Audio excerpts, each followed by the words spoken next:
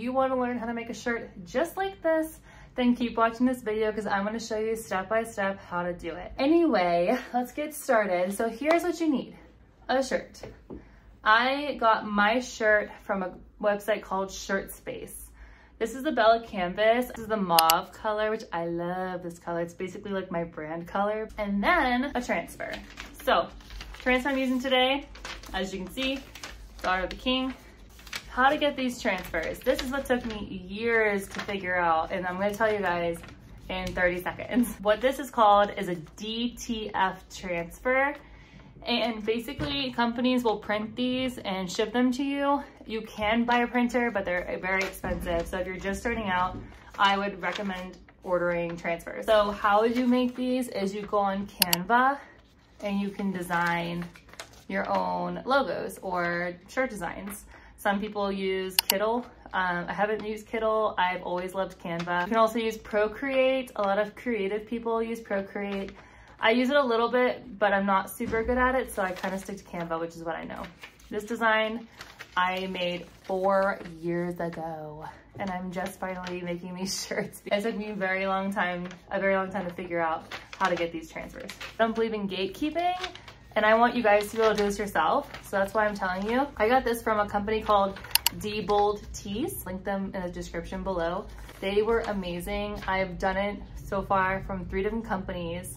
And Diebold Tees is my favorite, but it's totally user preference. However, their customer service is great. They already reached out to me when I had issues with my prints, and they made sure that all of my prints were super clear and that they would be worth my money. And they are the most affordable company, so win-win. They have a $5 shipping rate, that's a flat rate, and their gang sheets, which are like the really long ones where you jam pack all your designs, are the most affordable that I could find. And this is not a sponsored video. I'm truly just sharing with you guys the best company ever. So you don't need this, but I recommend a t-shirt roller. I got these from Amazon for $3 for a pack of like 8. And the last thing you're gonna need is a heat press. And today I'm gonna be using a Cricut heat press. But if you're just starting out, I highly recommend to buy a heat press that's actually like a clamshell, just because the Cricut is really hard to kind of navigate. So let's get started. Really quick before we press this shirt, I do want to tell you guys I have a video teaching you how to create designs in Canva. So if you're kind of newer and you want to learn how to create designs, there is a video that I show like how I create my shirt designs. So go ahead and watch that video if you need to learn how to create your designs. You'll learn how to actually make this.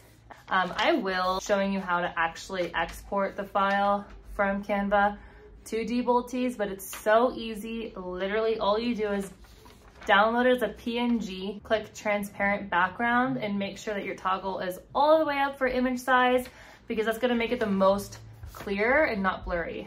Okay, so my shirt is a poly cotton blend, and so I'm only setting my heat press to 275 degrees. If you go too hot, it won't stick. I'm gonna lay my shirt down. I don't have a heat mat, I'm using a towel. So you wanna take your heat press and just lightly run it on your shirt, and you're right now getting rid of all the moisture. Once you have your shirt pressed, you're gonna let it cool down.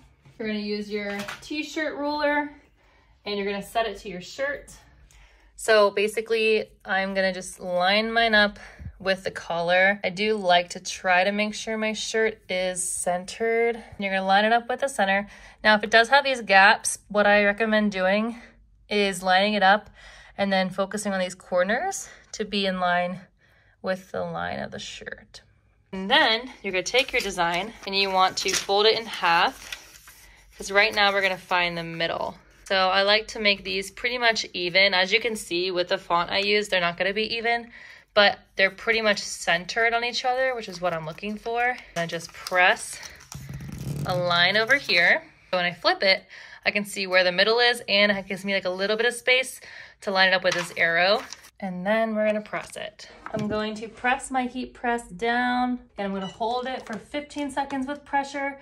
This Cricut press does require your body weight pressure. With a clamshell heat press, it has its own pressure settings. So this one's a little bit different than what you might have, but that's just how this one works. So 15 seconds go by, and now we let it sit, and we need to wait for it to cool down. Okay, we've let our shirt cool down. We're gonna go ahead and peel it. I promise it's scary, but it's fine as long as you did the right temperature and time setting. Okay, so now we're ready for our second press. You're gonna grab parchment paper, or you can use a Teflon sheet, and you're gonna do one more press for 15 seconds at the same temperature.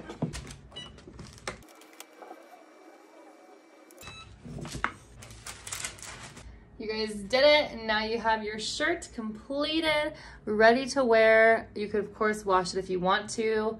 I recommend turning your shirt inside out, washing it on cold, tumble dried on a low setting. Looks so good, and I can't wait to see what your guys' shirts look like.